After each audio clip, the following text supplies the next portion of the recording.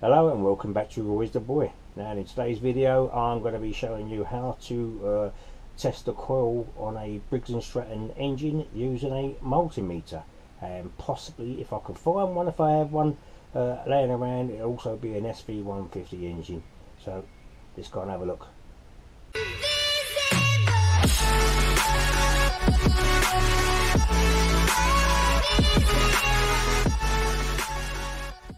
Okay, right, so first what we're going to do is we're going to start off with the multimeter. Now, as you notice on this multimeter at the moment, I have two black wires. That's only good because today, if I just show you quickly, the positive one broke, so I had this spare black one laying around. Anyway, you put the positive one into the comm and your negative there onto the right hand side. Now what you should do is, first of all, really, when you're doing your multimeter, is turning it on.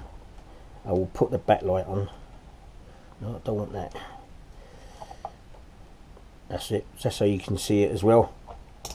Turn it round to the continuity, and if you touch the two prongs together, you hear that noise, and then you know your multimeter's working.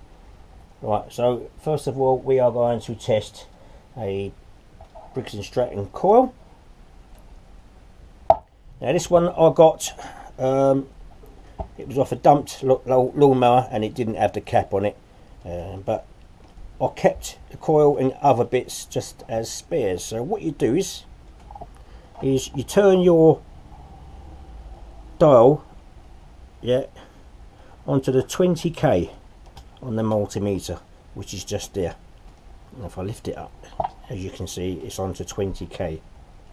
Right, anyway, and then what you do is next you get your positive and you stick it onto the wire there, or I'll show you on another one, and then you touch the earth bit on where you had your bolts for the ground, and that should give us a reading there. That is 267. Now Briggs and Stratton coils, they go between 25,000 and 5,000 ohms. So this one's, it's getting down to very lowish, but this is a good coil, even though it is in a mess, and if I do need one for emergency I could use it. And this one also is another Briggs and Stratton. Once again, inside it's a bit dirty, but put it inside, give it a little scratch, and also then touch the negative bit, and there you got one there. It's going at 279, so it's 2,790 ohms, or 60 ohms. Also on these Briggs and Strattons you have a primary, which is the kill switch, so you can test that as well. So once again, you keep your prong positive in the and then just check where the kill switch goes, and it should give the same readings.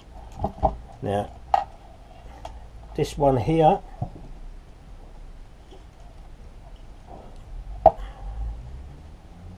is also a Briggs and Stratton, and this is off a 5,000, no, this is off a 5 horsepower engine.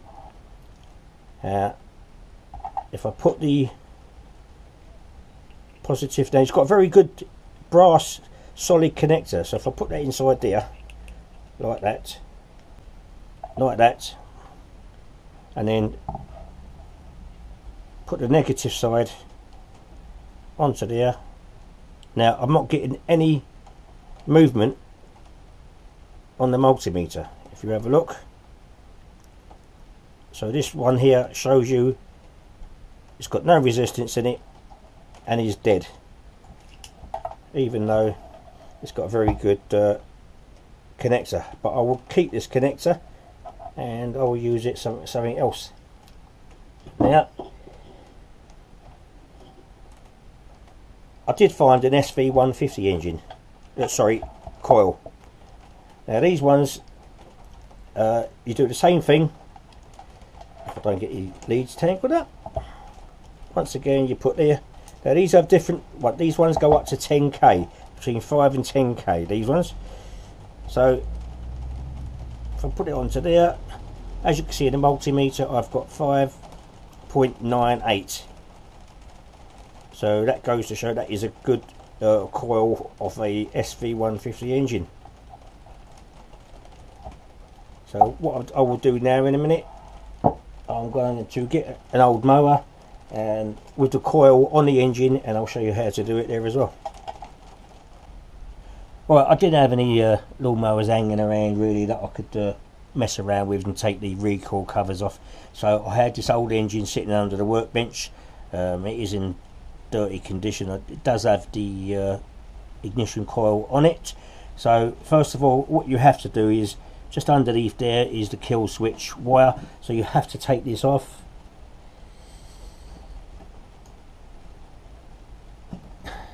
After that, pull that out of the way.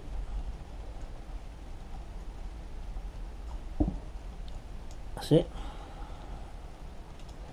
Anyway, then first of all, you get your plug connector once again, and then you just scrape around the bottom of it, or holding it onto the side, something there, and then you take the other negative side, and we're getting a reading of 2.62. So that goes to show that is also a good coil. So that's how you can check it whilst it's still on the engine. Okay, as you saw, that's the simple ways of testing your coils on your Briggs and Stratton engines, and you also do that the same with any other coils really, but what you have to do is you have to look up what the ohms resistance has to be, so it's a good working one. Anyway, so if you like this video, please give us a thumbs up and hit that subscribe button, and don't forget that little bell down the bottom there, so you can see my future videos. And anyway, that's all it is there from this one, and until next time, cheerio.